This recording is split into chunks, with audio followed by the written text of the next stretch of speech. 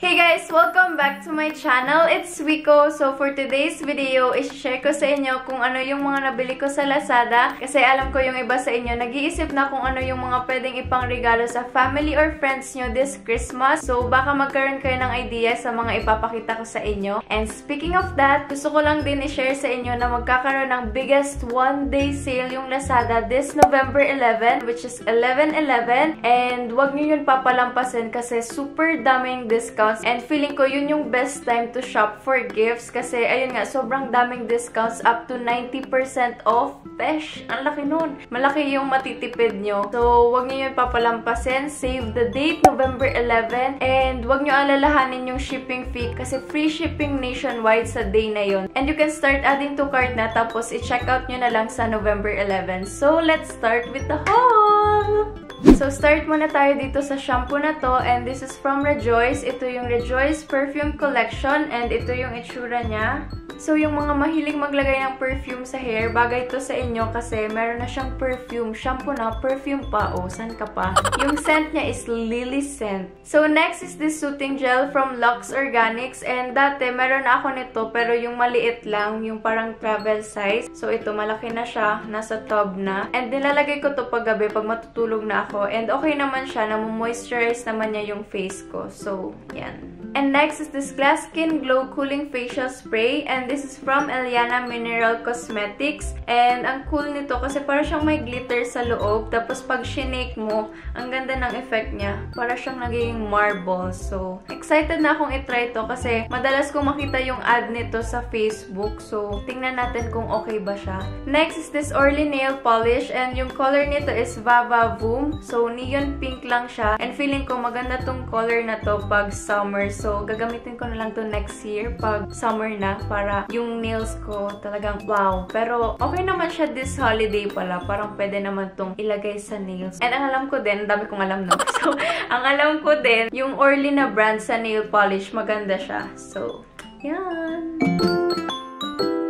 Okay, let's start again. Sorry kung nag-ipit na ako kasi sobrang init. In-off ko kasi yung aircon ko pag nagbi-video ako kasi sobrang ingay ng aircon ko. So, back to the haul. Next is from Pink Sugar and ito yung Eye Candy Eyeshadow Palette. Super cute ng box. Ang daming colors. And itong eyeshadow na to with aloe vera and vitamin A, C, and E. May vitamins tong eyeshadow palette. First time mo makakita ng ganun. Para siyang pagkain. May nutrients siya. Interesting kasi yun nga, may vitamin siya. So, baka maging malusog ang aking eyes pag ginamit ko to sa aking eyes. Kasi eyeshadow palette siya. Ano ba sinasabi ko?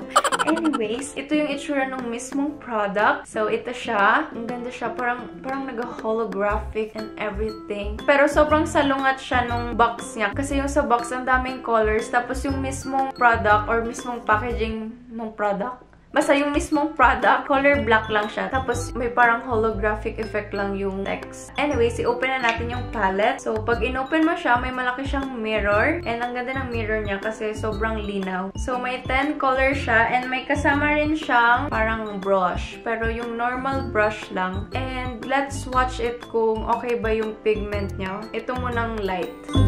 Uy! Pigmented niya. Light shade na yun ah. So, try natin tong brown. In fairness, ang ano niya, ang pigmented niya. Try natin tong medyo gold or bronzy. Wow! Pigmented siya, guys. I like it. Ito pang isa. Yan o. Kita nyo ba yan? Yan yung eyeshadow palette ng Pink Sugar. And next is this BYS lipstick. And this is in the shade Vampires Beware. So, ito, parang color, ang ingay ng mga tuta namin. Maganda sana to gamitin pag Halloween. Pero pwede rin ata to sa eyes as eyeshadow kasi parang may mga shimmer rin siya. Next is from Maybelline naman. And this is the Sensational Liquid Matte. And this is in the shade Best Babe. So, swatch ko para makita nyo yung color niya.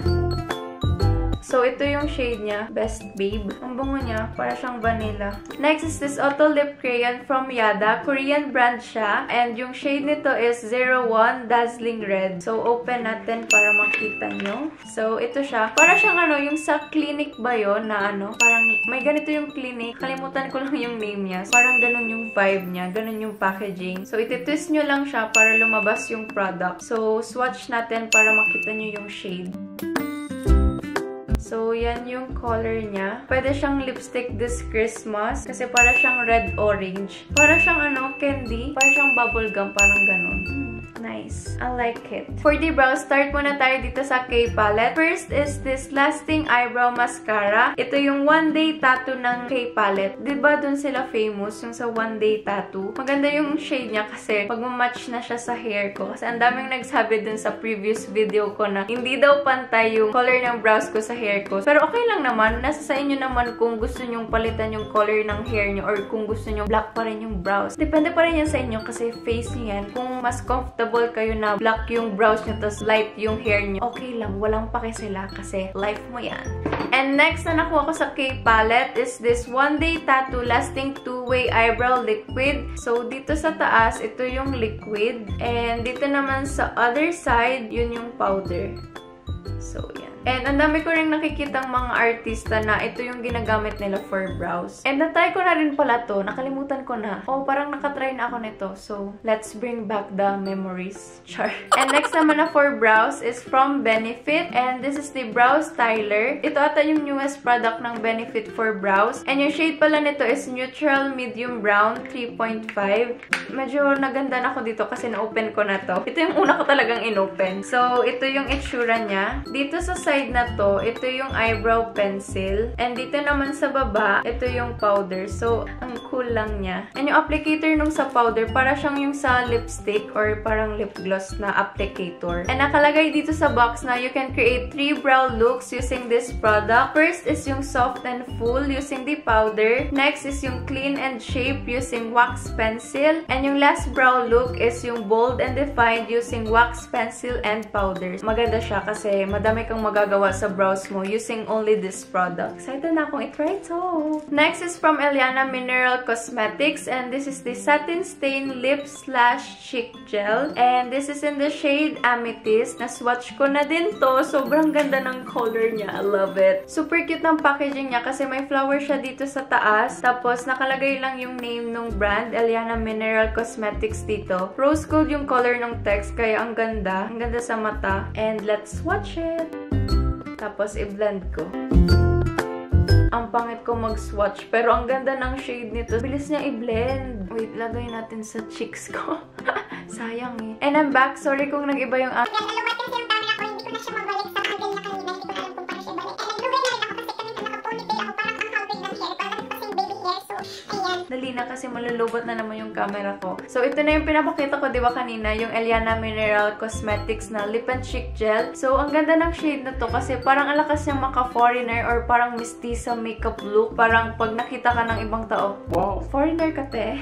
So, magpo-post na lang ako sa story ko kung gamit ko tong Lip and Cheek Gel. So, for the last items, madami kasi to. 1, 2, 3, 4, 5. Isang brand lang siya. So, this is from Colorette. Tadaan! Ang dami niya. 5 siya. Ang dami na nagsasabi na itry ko daw yung Colorette. So, ito na. Matatry ko na siya. And yung mga shade nito, first is Ava. Next is yung Zula. Gusto ko tong itry yung Zula. Tapos, Robin. Next is Andre. Ganda ng pangalan. And next is Coco. Gusto ko rin ito matry. So, ito yung Color Tint Intense Blend Lip and Cheek Oil ng Colorette. So, papakita ko sa inyo yung itsura niya. Tada! Ang cute ng packaging niya. Para siyang nail polish. Nakalagay dito sa packaging na Shake Me Up Real Good. So, shake mo na siguro to before gamitin. And swatch natin tong Zula. Amoy ano siya? Toffee. Parang matamis yung amoy niya. Lahat ata nang pinakita ko sa inyo, mabango yung amoy. So, saan ko pa ba to i-swatch? Dito na lang siguro.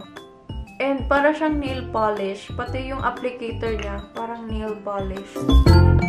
Ganda tong Zula. Para siyang nagpi-peach. I try ko yung Coco kasi alam niyo naman, yun yung darkest shade. Uy, ang ganda ng color. Isang dot lang. Parang kahit konti lang yung ilagay mo, madami na siya. Oo nga. Uy, ang ganda nitong Coco.